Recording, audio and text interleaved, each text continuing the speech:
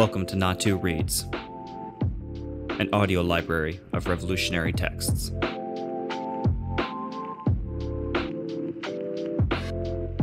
Seven Interpretive Essays on Peruvian Reality by José Carlos Mariátegui. Essay 6, Regionalism and Centralism.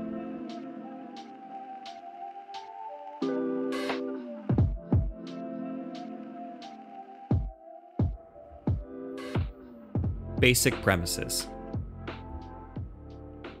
How is the question of regionalism presented in our time? In some departments, especially in the South, there is an obvious regionalist sentiment.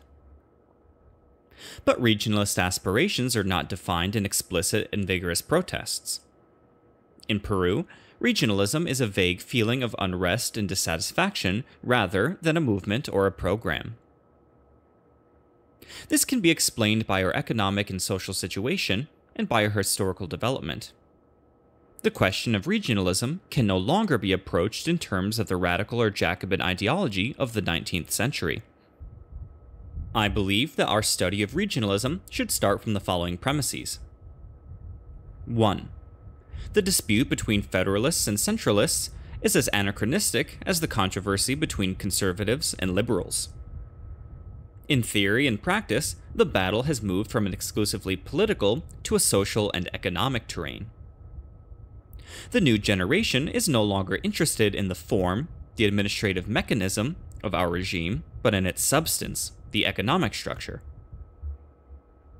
2. Federalism does not appear in our history as a popular cause, but rather as a justification of comunalismo and its clientele. The mass of Indians do not participate in it, and its converts are limited to the bourgeoisie of the old colonial cities. 3. Centralism is supported by regional bossism and gamonalismo, prepared on occasion to say or feel that they are federalist. Federalism recruits its followers among the caciques or gamonales in disfavor with the central power. 4. One of the defects of our political organization is its centralism. The solution, however, does not lie in a federalism rooted and inspired in feudalism. Our political and economic organization needs to be completely revised and transformed. 5. It is difficult to define the limits of regions historically existing in Peru as such. The departments originated in the artificial intendencias of the viceroyalty. They therefore have no tradition or reality derived from the Peruvian people and their history. The idea of federalism has no deep roots in our history. The only ideological conflict, the only doctrinal difference in the first half-century of the Republic, was that of conservatives and liberals. It did not reflect opposition between the capital and the regions, but antagonism between large landholders, descended from colonial feudalism and aristocracy, and the mestizo demos of the city, heirs to the rhetorical liberalism of independence. This struggle spread, naturally, to the administrative system. By eliminating municipalities, the conservative constitution of Huancayo expressed the conservative position on self-government. But neither conservatives nor liberals of that time considered administrative centralization or decentralization to be a cardinal issue. Later, when the old landholders and aristocrats, allied with merchants made wealthy by contracts and business deals with the government, turned into a capitalist class, they recognized that the liberal program was more suited to their interests and requirements than the aristocratic. Conservatives and liberals, without distinction, declared themselves favorable or opposed to decentralization. In this new period, conservatism and liberalism, which were now not even given those names, no longer correspond to class interests. In that curious period, the wealthy became somewhat liberal and the masses became somewhat conservative.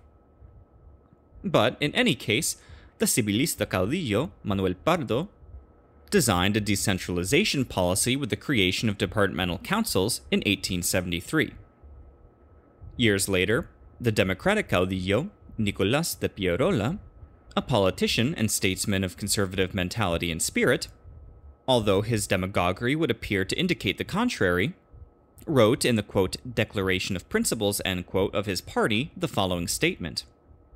Quote, "Our diversity of race, language, climate, and terrain, no less than the distances between our population centers, demand that a federal system be established as a means of satisfying our needs of today and tomorrow, but in conditions that take into account the experience of countries similar to ours with this system, as well as the peculiarities of Peru," end quote. After 1895, declarations against centralism multiplied. The Liberal Party of Augusto Durand came out in favor of a federal system.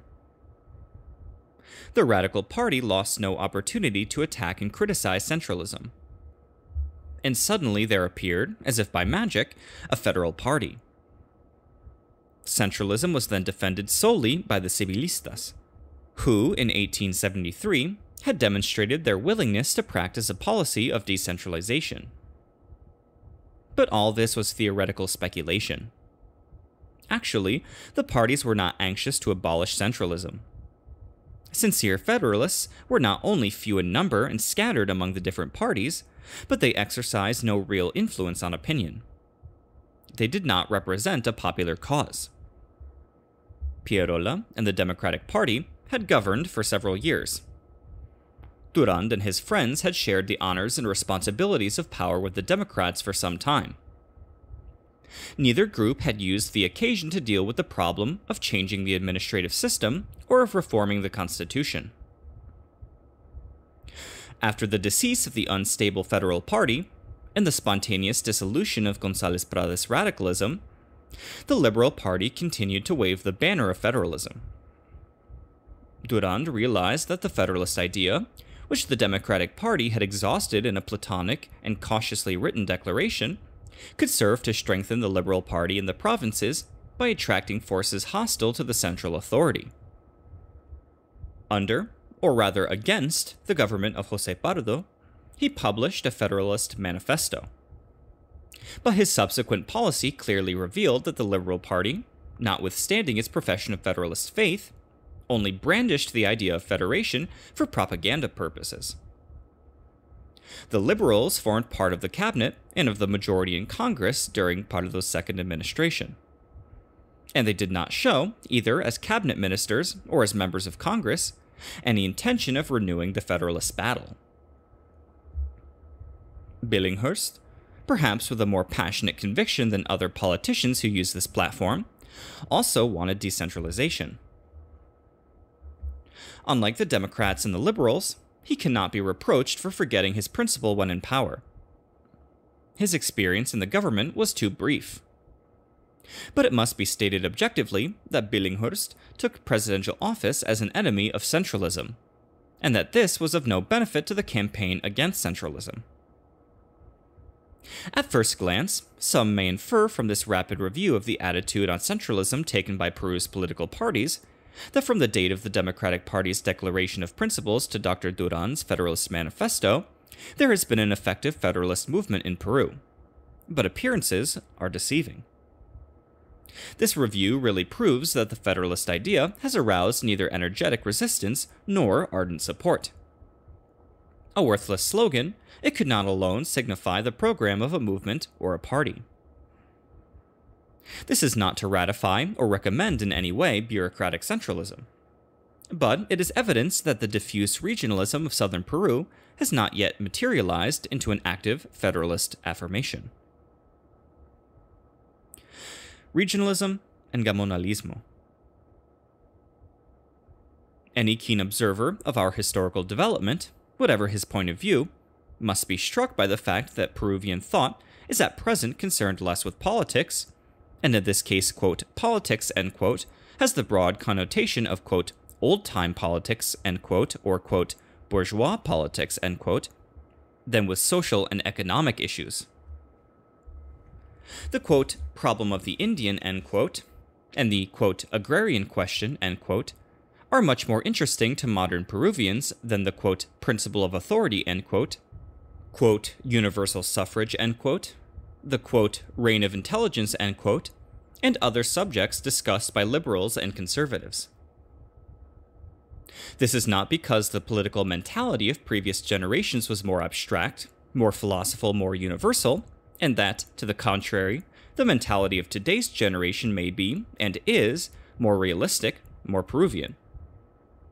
It is because the controversy between liberals and conservatives was derived on both sides from the interests and aspirations of a single social class. The proletariat lacked any program or ideology of its own. Liberals and conservatives looked down on the Indian as an inferior, different class. They either tried to ignore the problem of the Indian, or they did their best to reduce it to a philanthropical and humanitarian problem.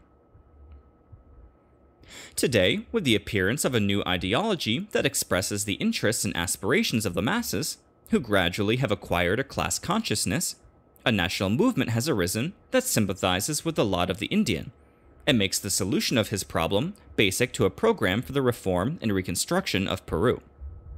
The problem of the Indian has ceased to be, as in the time of the discussions between liberals and conservatives, a secondary or subordinate theme, and has become a paramount issue. The foregoing demonstrates that, contrary to what superficial, self-styled nationalists suppose and suggest, the spirit of this generation has conceived a program that is 1,000 times more nationalist than that which in the past was nourished only on aristocratic sentiments and superstitions, or on Jacobin concepts and formulas. A spirit that considers the problem of the Indian to be of supreme importance is simultaneously very humane and very nationalist, very idealist and very realist. And its timeliness is proven by the identical approaches of both those who support it from within and those who judge it from without. Eugenio de Ors is a Spanish professor who is extravagantly admired by Peruvians who associate nationalism with conservatism. On the occasion of Bolivia's centennial, he has written, quote, "In some American countries especially, I see very clearly what the justification of independence should be according to the law of good works. I see what should be the work, the task, the mission in your country. Bolivia, like Peru and Mexico, has a great local problem, which at the same time signifies a great universal problem. It has the problem of the Indian, of his situation in the national culture. What to do with this race? There have traditionally been two contrasting methods. The Saxon method has been to drive it back, decimate it, and slowly to exterminate it. The Spanish method, on the contrary, tried to approach it, redeem it, and mix with it. I do not want to say now which of these methods is preferable. What has to be established, in all fairness, is the obligation to work with one or the other method. It is morally impossible to follow a line of conduct that simply evades the problem and tolerates the existence of a teeming mass of Indians beside the white population, without worrying about its situation except to exploit it, selfishly, greedily, cruelly, for the most wretched and back-breaking labor." End quote. This is not the moment to argue with Eugenio de Ors about his contrast of the presumed humanitarianism of the Spanish method with the relentlessly destructive will of the Saxon method. Probably, the author identified the Spanish method with the noble spirit of Father de las Casas, and not with the policy of the conquest and the viceroyalty, which was impregnated with prejudice against not only the Indian, but even the mestizo. I just want to point out that the opinion of Eugenio de Ors is a recent testimony of the way in which both the enlightened combatants and the intelligent spectators of our historical drama agree in their interpretation of the message of the times. Assuming that, quote, "the problem of the Indian," end quote, and the, quote, "agrarian question," end quote, take priority over any problem relative to the mechanism of the regime, if not to the structure of the state, it is absolutely impossible to consider the question of regionalism, or, more precisely, of administrative decentralization from standpoints not subordinate to the need to solve, in a radical and organic way, the first two problems.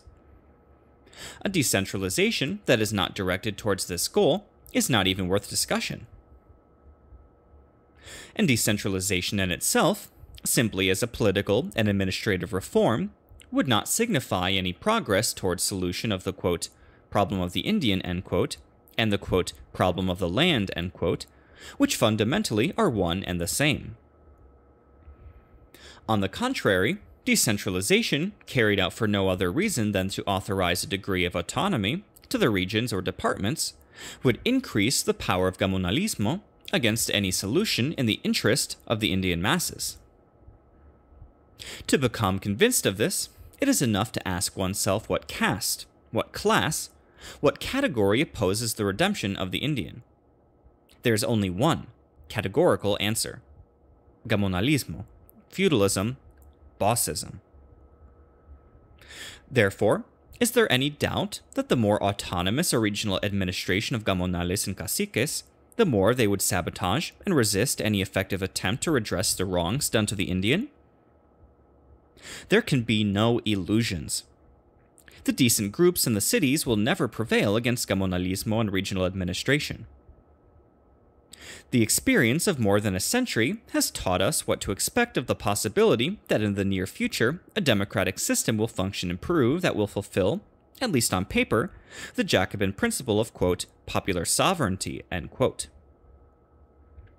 The rural masses, or the Indian communities in any case, would remain outside suffrage and its results. Therefore, even if only because the absent are never right, les absents ont toujours tort, the organisms and authorities that would be created, quote, through election, end quote, but without their vote, would have neither the ability nor the knowledge to do them justice. Who would be so naive as to imagine that, within the present economic and political situation, the regions would be governed by, quote, universal suffrage, end quote? Both the system of, quote, departmental councils, end quote, of President Manuel Pardo and the Federal Republic proclaimed in the Manifesto of Augusto Durand and other proponents of federation have not represented, nor could they represent, anything but the ambition of gamonalismo. In practice, the, quote, departmental councils, end quote, would transfer to the caciques of the departments a series of powers independent of central authority. The Federal Republic would have performed more or less the same function and had the same effect. The regions and provinces are absolutely right to condemn centralism, its methods, and its institutions. They are also right to denounce an organization that concentrates the administration of the Republic in the capital. But they are completely wrong when, deceived by a mirage, they believe that decentralization will suffice to solve their basic problems. Gamonalismo is an accessory to, and responsible for, all the evils of the central regime. Therefore, if decentralization only serves to place regional administration and the local regime directly under control of the gamonales, the substitution of one system for the other does not correct or promise to correct any deep-seated injustice. Luis E. Valcárcel endeavors to demonstrate the survival of, quote, Incaism without the Inca, end quote. Here is a subject that is far more significant than the outdated topics of political studies in the past. It also confirms my statement that contemporary concerns are not exclusively political, but principally economic and social. Valcárcel probes the question of the Indian and his land and seeks the solution not in gamonalismo, but in the ayllu. The region in the Republic. We come to one of the serious problems of regionalism: the definition of regions. I find that our regionalists of the old school have never approached the problem realistically, which indicates the abstract and superficial nature of their arguments. No intelligent regionalist would claim that the boundaries of regions coincide with our political organization. That is, that, quote, regions, end quote, are, quote, departments, end quote. Department is a political term that does not designate a reality, much less an economic and historical unit. The department is primarily a convention that only satisfies a functional need or criterion of centralism.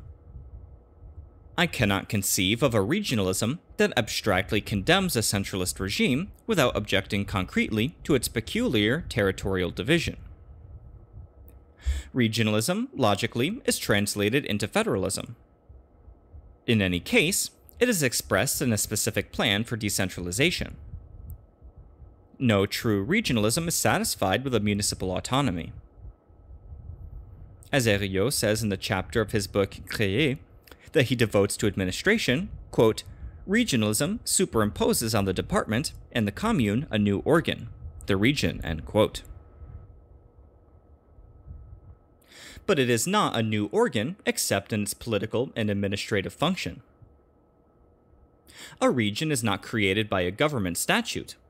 Its biology is more complicated, and it can trace its origin farther back than the nation itself. In order to claim autonomy from the latter, it must already exist as a region. No one can doubt the right of Provence, Alsace-Lorraine, and Bretagne to feel and call themselves regions.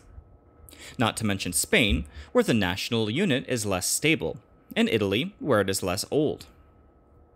In Spain and Italy, the regions are clearly differentiated by tradition, character, people, and even language. According to its physical geography, Peru is divided into 3 regions: the coast, the Sierra, and the Montaña. In Peru, only nature is well defined. And this division is not altogether physical. It is related to all our social and economic reality. Sociologically and economically, the Montaña, or better, the tropical forest, is still not significant. It can be thought of as a colonial possession of the Peruvian state. The coast and the Sierra, on the other hand, are the 2 regions in which it is possible actually to distinguish the differences in terrain and people. The Sierra is Indian, the coast is Spanish or mestizo. In this case, the adjectives, quote, Indian, end quote, and, quote, Spanish, end quote, acquire a very broad meaning. I repeat here what I wrote in an article about a book by Valcárcel. Quote, the dualism in Peruvian history and the Peruvian soul is expressed in our time as a conflict between the historical development on the coast and the Indian sentiment that survives in the Sierra, and that is deeply rooted in nature. Modern Peru is a product of the coast, and modern Peruvianism was formed in the lowlands. Neither the Spaniard nor the Criollo could conquer the Andes. In the Andes, the Spaniard was always a pioneer or a missionary, which are also the roles of the Criollo, until the Andes extinguishes the conquistador in him and little by little creates an Indian, end quote. The Indian race and language, displaced from the coast by the Spaniard and his language, have fearfully taken refuge in the Sierra. Therefore, in the Sierra are combined all the elements of a region, if not a nationality. The Peru of the coast, heir of Spain and the conquest, controls the Peru of the Sierra from Lima, but it is not demographically and spiritually strong enough to absorb it. Peruvian unity is still to be accomplished. It is not a question of the communication and cooperation of former small states or free cities within the boundaries of a single nation. In Peru, the problem of unity goes much deeper. Instead of a pluralism of local or regional traditions, what has to be solved is a dualism of race, language, and sentiment, born of the invasion and conquest of indigenous Peru by a foreign race that has not managed to merge with the Indian race or eliminate it or absorb it. The regionalist movement in the cities or districts where it is most active, if it does not reflect simply the dissatisfaction of gamonalismo, is obviously, although unconsciously, promoted by this contrast between coast and Sierra. When this is its motivation, it indicates a conflict not between capital and province, but between the Spanish Peru of the coast and the Indian Peru of the Sierra. The above definition of regions does not advance us in our examination of decentralization. On the contrary, this goal is lost to view in order to fix on a much greater goal. The Sierra and the coast are two regions geographically and sociologically. but they cannot be two regions politically and administratively. Distances within the Andes are greater than distances from the Sierra to the coast. The natural movement of the Peruvian economy is transandean and demands that roads of penetration be given preference over longitudinal roads. Development of centers of production in the Sierra depend on an outlet to the sea. Any positive program of decentralization has to be inspired chiefly by the needs and directions of the national economy. The historical purpose of decentralization is to encourage not secession, but union, not to separate and divide regions, but to assure and perfect their unity within a more functional and less forced association. Regionalism does not mean separatism. These statements lead, therefore, to the conclusion that Peruvian regionalism and its program are imprecise and nebulous solely because there are no well-defined regions. One of the facts that forcefully supports this belief is the sincere and profound sentiment of regionalism in the South, specifically in the departments of Cusco, Arequipa, Puno, and Apurimac. These departments constitute our most clear-cut and integrated region. Trade and other relations between them keep alive an old unity inherited from the Inca civilization. In the South, the quote, region, end quote, rests solidly on its historical foundations with the Andes as its bastions. The South is basically of the Sierra. Here, where the coast shrinks to a slender strip of land, coastal and mestizo Peru has not been able to establish itself. The Andes advance to the sea, converting the coast into a narrow cornice dotted with ports and coves and forcing the cities into the Sierra. The South has been able to maintain its Sierra, if not its Indian, character in spite of the conquest, the viceroyalty, and the republic. To the north, the coast widens and becomes economically and demographically dominant. Trujillo, Chiclayo, and Piura are cities with a Spanish spirit and flavor. Commerce between these cities and Lima is easy and frequent, but what really links them to the capital is their common tradition and sentiment. A map of Peru explains Peruvian regionalism better than any complicated abstract theory. The centralist regime divides the national territory into departments, but it accepts and at times employs a more general classification that assigns the departments to three groups: North, Center, and South. The Peru-Bolivia Confederation of Santa Cruz split Peru into two halves, a division basically no more arbitrary and artificial than the boundaries set by the centralist republic. Departments and provinces that have no contact with one another are grouped under the labels North, South, and Center. The term, quote, region, end quote, appears to be mainly a convention. However, neither state nor parties have ever been able to define Peruvian regions in any other way. The Democratic Party, to whose theoretical federalism I have already referred, practiced its federalist principle within its own system by placing a central committee over regional committees for North, South, and Center. This might be called a federalism for internal consumption. When the constitutional reform of 1919 instituted regional congresses, it set up the same division. But this delimitation of departments conforms solely to a centralist criterion. Regionalists cannot adopt it without appearing to base their regionalism on premises and concepts peculiar to the metropolitan mentality. All attempts at decentralization have suffered from precisely this original defect. Centralist decentralization. Decentralization, no matter what form it has taken in the history of the Republic, has always represented an absolutely centralist concept and design. Parties and caudillos have occasionally adopted, for reasons of convenience, the idea of decentralization.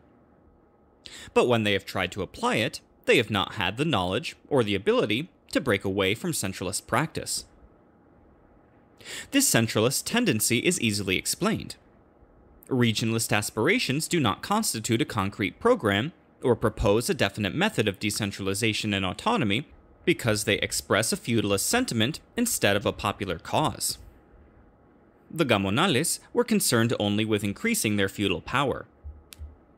Regionalism was incapable of drawing up its own program. In most cases, it only managed to mouth the word, quote, federation, end quote. Therefore, the decentralization program turned out to be a product typical of the capital.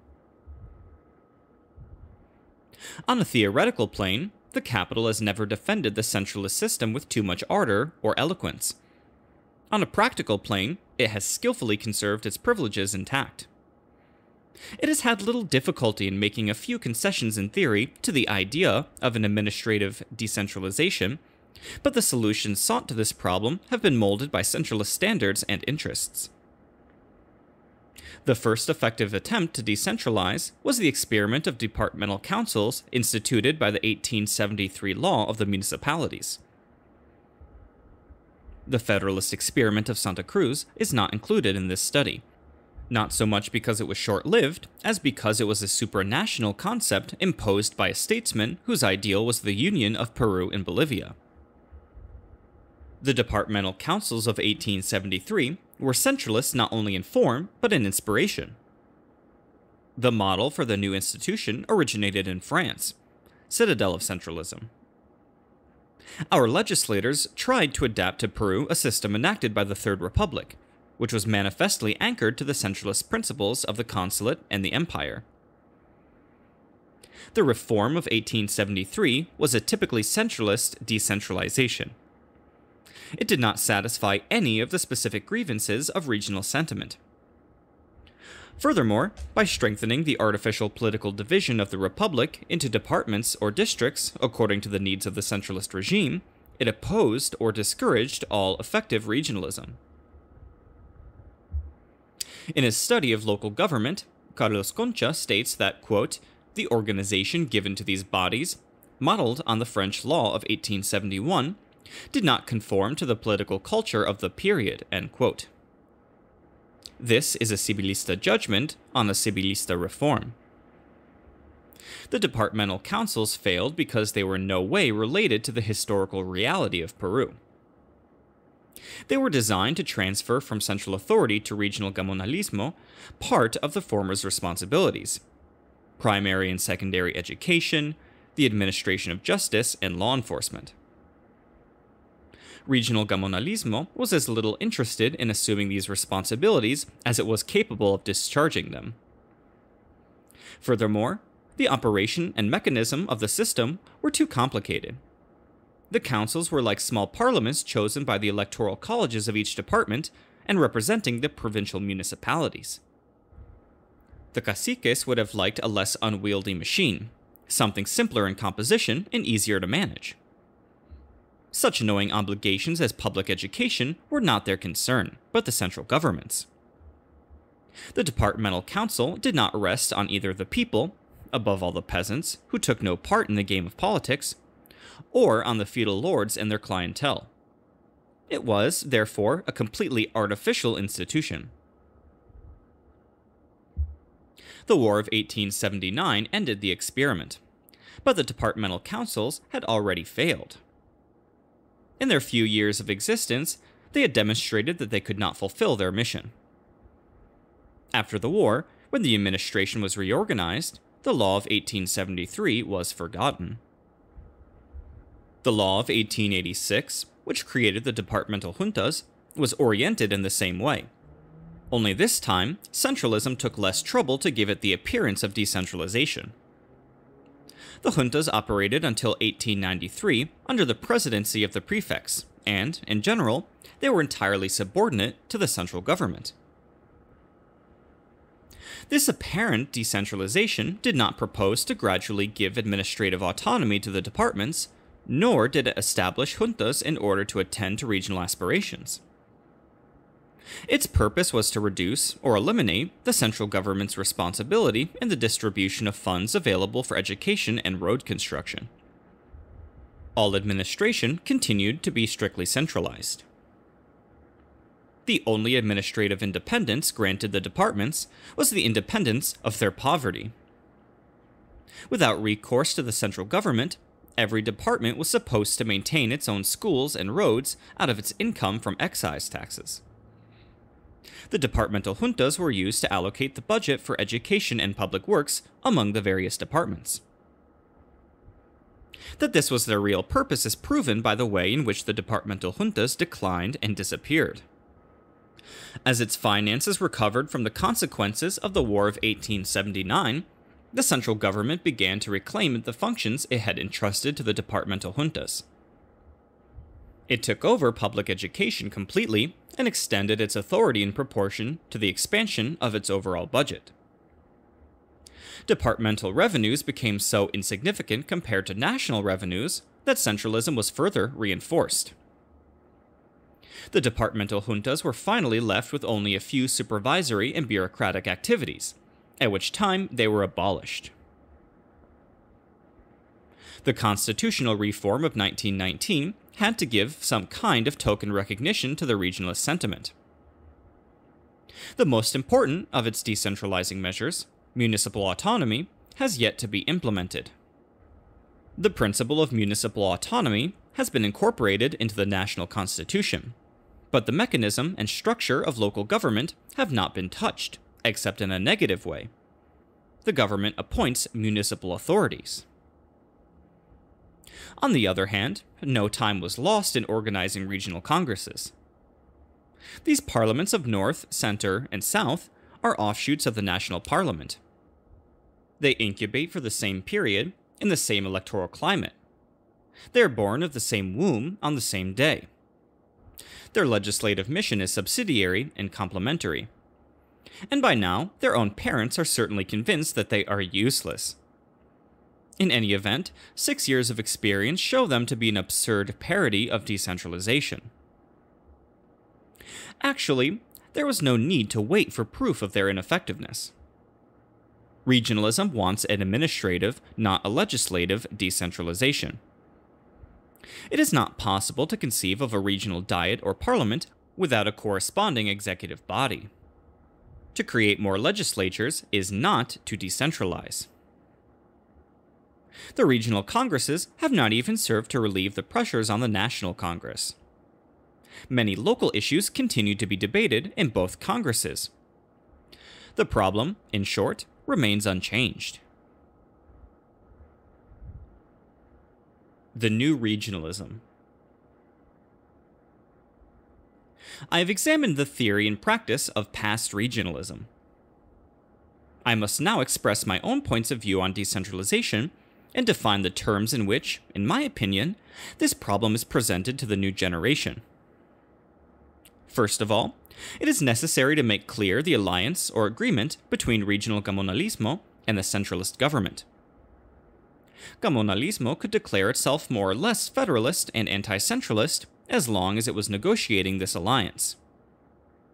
But ever since it agreed to become the centralist government's most useful agent, it has renounced any program that would displease its allies in the capital. It is time to announce the end of the old opposition between centralists and federalists of the ruling class, an opposition which, as I have observed in the course of my study, was never very dramatic. Theoretical opposition has turned into a practical understanding. Only the comunales in disfavor with the central government are disposed to take a regionalist attitude, which, of course, they are prepared to abandon as soon as their political fortune improves. Government form is no longer our paramount concern. We live in an era when economics only too obviously dominates and absorbs politics. In every country in the world, discussion of the economic basis of the state now takes precedence over reform of its administrative machinery. The remains of Spanish feudalism are more deeply and firmly embedded in the Sierra than in the rest of the Republic.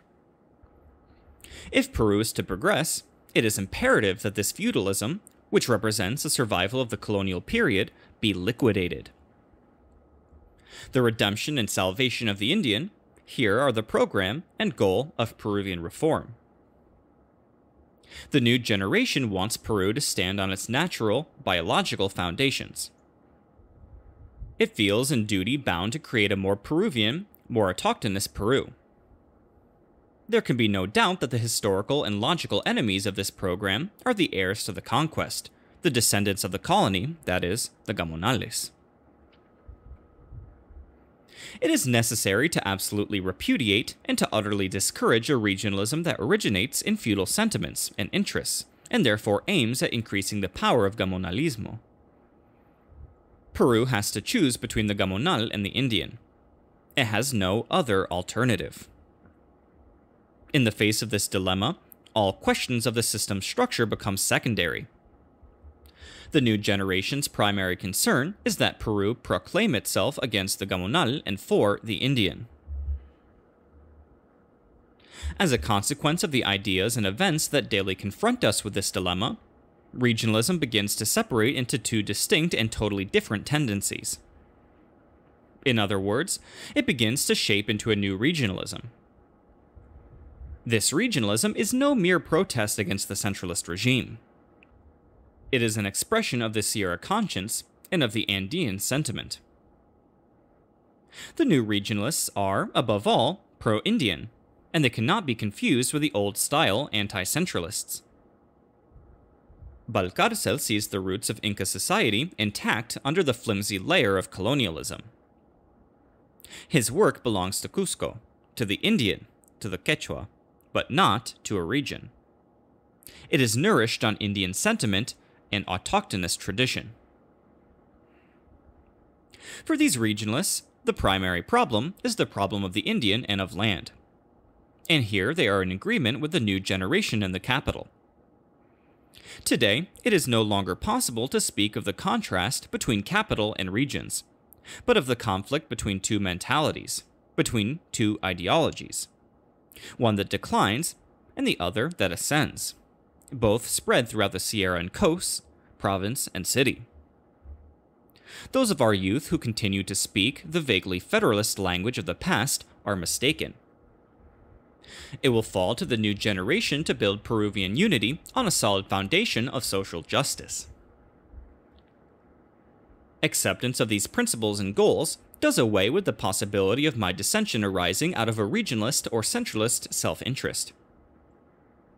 To condemn centralism is to condemn Gamonalismo, and the two condemnations are motivated by the same hope and the same ideal. Municipal autonomy, quote, self-government, end quote, and administrative decentralization cannot be discussed alone, but only from the standpoint of a radical reform. They must be considered and judged in the light of their relationship to the social problem. No reform that strengthens the Gamonal against the Indian, no matter how much it appears to satisfy regionalist sentiment, can be a good and just reform. Any formal triumph of decentralization and autonomy is subordinate to the cause of the Indian, which must be defended and given first place in the revolutionary program of the vanguard. The problem of capital. Regionalists have often expressed their feelings against centralism by denouncing Lima. But here, as elsewhere, they have never gone beyond flowery speeches. They have made no serious and thoughtful effort to put the capital on trial, although they would have had more than sufficient evidence for holding such a trial. This task, undoubtedly superior to the objectives and motives of Gamonalista regionalism, can and should be undertaken by the new regionalism. Meanwhile, I shall complete my explanation of the old topic, quote, regionalism and centralism, end quote, by posing the problem of the capital. How far is Lima's privileged position justified by national history and geography? Here is a question that needs to be cleared up. Lima's hegemony rests on less solid ground than mere mental inertia would lead us to believe. It belongs to a period of national historical development and is subject to age and termination. The spectacle of the development of Lima in recent years moves our impressionable limeños to deliriously optimistic predictions about the future of the capital. The new suburbs and the asphalt avenues down which automobiles race at 60 or 70 kilometers per hour easily persuade a Limeño, under his skin-deep and cheerful skepticism, that Lima is not far behind Buenos Aires and Rio de Janeiro. All their predictions are based on the physical impression of the growth of the urban area. They see only the opening of new suburbs and point out that, given its rate of urbanization, Lima will soon be connected to Miraflores and Magdalena. Quote, urban developments, end quote, actually now cover, on paper, at least 1 million inhabitants. But by itself, the rate of urbanization proves nothing. Without a recent census, we cannot calculate the population increase of Lima from 1920 to date. The 1920 census set Lima's population at 228,740. Although the percentage of growth in the last 8 years is not known, available data indicate that neither increase in births nor increase in immigration have been very high. Therefore, it is only too apparent that Lima has expanded much more in area than in population. Urbanization proceeds on its own. The Limeño's optimism concerning the future of the capital is nourished largely by his confidence that Lima will indefinitely enjoy the advantages of a centralist government, assuring its place as the center of power, pleasure, fashion, etc. The development of a city, however, does not depend on political and administrative privileges. It depends on economic privileges. Therefore, the issue is whether or not the natural development of the Peruvian economy guarantees that Lima will continue to play the role necessary for its predicted, or rather hoped for, future. Let us rapidly examine the biological laws of cities and see how favorable they are to Lima. The essential factors in a city are the geographic factor, the economic factor, and the political factor. Of these three factors, Lima maintains its supremacy only in the political. Lucien Romier writes on the development of French cities, quote, whereas secondary cities grow out of local changes, large cities are formed by national and international connections and movements. Their fortune is bound up in a network of vaster activities, and their destiny crosses administrative and even territorial borders to follow the general trade routes, end quote. In Peru, these national and international connections and international movements are not concentrated in the capital. Lima is not geographically the center of the Peruvian economy. It is not, above all, the outlet for Peru's commercial traffic. In an article on the, quote, capital of esprit, end quote, published in an Italian journal, César Falcón makes some wise remarks on the subject. Falcón states that the reasons for this impressive growth of Buenos Aires are basically economic and geographic. Buenos Aires is the port and market for Argentina's agriculture and livestock. It is the crossroads of Argentine trade. Lima, on the other hand, can be only one of the outlets for Peruvian products. The products of the north and south have to use other ports on the long Peruvian coastline. All this evidence is incontrovertible. In customs statistics, Callao will long remain the leading port. But the growing exploitation of land and its resources will not be principally to the advantage of Callao. It will promote the expansion of several other ports. For example, Talara has become, in a few years, the second port of the Republic in volume of exports and imports. The direct benefits of the oil industry are lost to the capital. This industry exports and imports without using either the capital or its port as intermediary. Other industries that emerge in the Sierra or on the coast will follow the same course. A glance at the map of any nation whose capital is a large city of international importance will show, first of all, that the capital is the focal point of the country's railways and highways. A great capital in our time is a great railway center, and its function as an axis is most clearly marked on a railway map.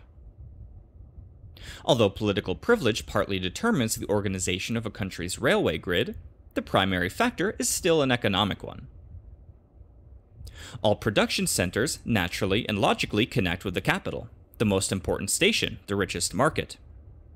The economic factor coincides with the geographic factor. The capital is not a product of chance. It has been formed thanks to a series of circumstances that have favored its hegemony. But none of these circumstances would have operated if its location had not been suitable. The political factor does not suffice. It is said that without the papal seat, Rome would have died in the Middle Ages. This may or may not be true. In any event, it is just as true that Rome was chosen to receive the papal seat because it was the capital of the greatest empire in the world. The history of the Terza Roma precisely demonstrates that political privilege is not enough. Notwithstanding the magnetic force of the Vatican and the Quirinal, the seat of the church and the seat of the government, Rome has not prospered at the same rate as Milan. The Risorgimento, optimism about the future of Rome, ended in the failure told about in the novel by Émile Zola. The business enterprises that enthusiastically rushed into construction of an enormous subdivision were ruined. Their undertaking was premature. The economic development of northern Italy has assured the predominance of Milan, which owes its growth to its position in the traffic of the industrial and commercial Italy. Any great modern capital has had a complex formation, deeply rooted in tradition. Lima, however, has had a somewhat arbitrary beginning. Founded by a conquistador, a foreigner, Lima appears to have originated as the military tent of a commander from some distant land. Lima did not compete with other cities to win its title as capital. The creature of an aristocratic age, Lima was born into nobility and was baptized City of Kings. It was created by the colonizer, or rather, the conquistador, not by the native. Then, the viceroyalty consecrated it as the seat of Spanish power in South America. Finally, the War of Independence, an uprising of the Criollo and Spanish population, not of the Indian population, proclaimed it the capital of the Republic. The Peru-Bolivia Confederation temporarily threatened its hegemony. But this state, when it re-established the dominion of the Andes and the Sierra, looked too far south for its axis, in an instinctive, subconscious effort to restore the Tawantinsuyo. And, for this among other reasons, it fell. Lima, armed with political power, reclaimed its privileges as capital. The work of the Central Railroad in this period was not only on behalf of the mineral wealth of Junín, but, above all, on behalf of Lima. Peru, heir of the conquest, had to leave the dwelling place of the conquistador, the seat of the viceroyalty, and the republic, in order to fulfill its mission in scaling the Andes. Later, after the Andes had been spanned by rail and the montaña lay beyond, a railroad was similarly envisaged to connect Iquitos with Lima. The time was 1825, and the president was the man who, in his Declaration of Principles a few years earlier, had professed his federalist faith. More mindful of Lima than of eastern Peru, he approved the route from Pichis, thereby, once again, behaving as a typical centrist. To date, the Central Railroad is one of Lima's greatest sources of economic power. The minerals of the department of Junín, which, thanks to this railway, are exported through Callao, were our leading mineral export. Although they are now second to the petroleum in the north, this does not indicate any decline in the center's mining activities. The Central Railway also brings down the products of Huánuco, Ayacucho, Huancavelica, and Chanchamayo. The railroad to Pachitea, the railroad to Ayacucho and Cusco, and, in general, the overall design of the state's railway program combine to make it the trunk of our transportation system. But the future of this railway is threatened. The Central Railroad climbs the Andes at one of its steepest points. Because of its very high operation costs, freight charges are expensive. Therefore, the railway that is planned for construction from Huacho to Ollón will become to some extent a rival of this line. The new railway, which will transform Huacho into a first-ranking port, will carry a substantial part of the production of the center to the coast. but in any case, a railroad into the Sierra, even if it is the principal one, is not enough to assure Lima a dominant position in the transportation system of the country. Although centralism may continue for some time, Lima can never become the nucleus of the network of roads and railways. The nature of the territory forbids it. In order to develop their resources, the Sierra and Montaña require roads into the interior. That is, roads that will provide various outlets along the coast for their products. Maritime transport will not for some time need coastal roads. Lengthwise roads will be interandean. A coastal plain city like Lima cannot be the central station in this complicated network, which inevitably will look for cheaper and closer ports. Industry is one of the primary factors in the formation of modern cities. London, New York, Berlin, and Paris owe their size chiefly to industry. Industrialism is a phenomenon characteristic of Western civilization. A great city is basically a market and a factory. Industry has created first the force of the middle class, and then the force of the working class. As many economists have observed, industry today does not follow consumption. It precedes and overflows the market. It is not satisfied with meeting demand. It sometimes creates it. Industrialism appears to be all-powerful, and although mankind, weary of machines and other devices, occasionally declares itself willing to return to nature, there is still no sign that machines and manufacturing will disappear. Russia, the motherland of a burgeoning socialist civilization, works feverishly to develop its industry. Lenin dreamed of the day his entire country would have electric power. In short, whether a civilization is rising or ebbing, industry remains mighty. Neither the bourgeoisie nor the proletariat can conceive of a civilization that is not based on industry. There are some who predict the decay of the city, but there is no one who predicts the decline of industry. No one denies the power of industry. If Lima combined the conditions necessary for a great industrial power, it would undoubtedly become a great city. But the possibilities of industry in Lima are limited. This is not only because they are limited all over Peru, a country which for some time will have to remain a producer of primary materials, but also because the formation of great industrial centers is also governed by laws, as often as not, the same laws that govern the formation of cities. Industry springs up in capitals because, among other reasons, the latter are at the heart of the country's transportation system. A centralized network of highways and railroads is as indispensable to industry as it is to trade. We have already seen in preceding essays that the physical geography of Peru runs counter to centralization. Industry is also attracted to a city because certain raw materials are produced in the vicinity. This law operates especially for heavy industry like smelting. The great iron and steel mills arise near mines that can supply them. The location of coal and iron deposits determines this aspect of the economic geography of the West. And in these days of worldwide electric power, a third factor that attracts industry to a site is the proximity of hydraulic resources. Quote, white coal, end quote, can work the same miracles as black coal to create industry and cities. Lima has none of these factors. Its surroundings do not attract industry. It should be mentioned that the industrial possibilities based on natural resources, raw materials, hydraulic power, would not have much immediate value.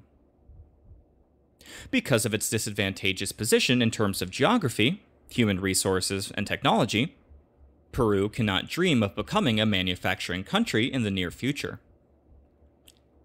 For many years, it will have to continue its role in the world economy as exporter of primary products, foodstuffs, etc. Another disadvantage is its present condition as a country with a colonial economy subject to the trade and financial interests of the industrial countries of the West. Today, there is no indication that Peru's emerging industrial activities are concentrating in Lima. The textile industry, for example, is widely scattered. Although Lima has the most factories, a high percentage is in the provinces. It is probable that the manufacture of wool cloth, as can be seen already, will develop in the ranching regions where there is also a supply of cheap native labor due to lower living costs. Finance and the banking system are another factor in a great city. The recent experience of Vienna has shown the value of this element in the life of a capital. After the war, Vienna was impoverished by the dissolution of the Austro-Hungarian Empire. It was reduced from the capital of a mighty nation to the capital of a tiny state. Its commerce and industry, drained and weakened, were prostrate. It no longer could lure tourists with the promise of pleasure and luxury. In the middle of this crisis, Vienna was saved from final disaster by its situation as a financial market.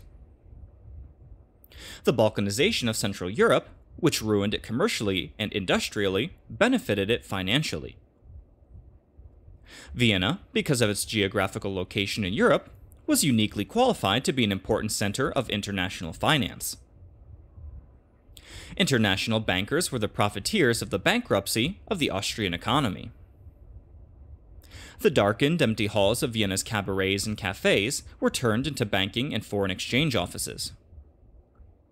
Here is another object lesson that a great financial market must be at the crossroads of international traffic.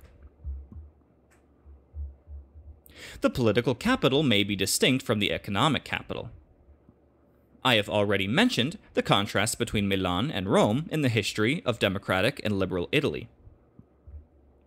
The United States avoided this problem with a solution which may be very wise, but which is especially adapted to the federal structure of that country. Washington, the political and administrative capital, is aloof from all conflicts and competition between New York, Chicago, San Francisco, etc. The fate of the capital depends on significant political changes, as is demonstrated in the history of Europe and of America itself. A political order has never been able to establish itself in a seat hostile to its spirit. The Europeanization policy of Peter the Great moved the Russian court from Moscow to Petrograd. Perhaps a presentiment of its mission in the East made the Bolshevik Revolution feel more secure, in spite of its Western ideology in the Kremlin in Moscow. The Spanish conquest in Peru ended the power of Cusco, the capital of the Inca Empire. Lima was the capital of the colony. It was also the capital of the independence, although liberty was first proclaimed from Tacna, Cusco, and Trujillo. It is the capital today, but will it be the capital tomorrow? This is not an irrelevant question in terms of a bold search into the future. The answer depends on whether first place in Peru's social and political reform is given to the rural Indian masses or to the coastal proletariat. The future of Lima, in any case, is inseparable from the mission of Lima, or even the will of Lima.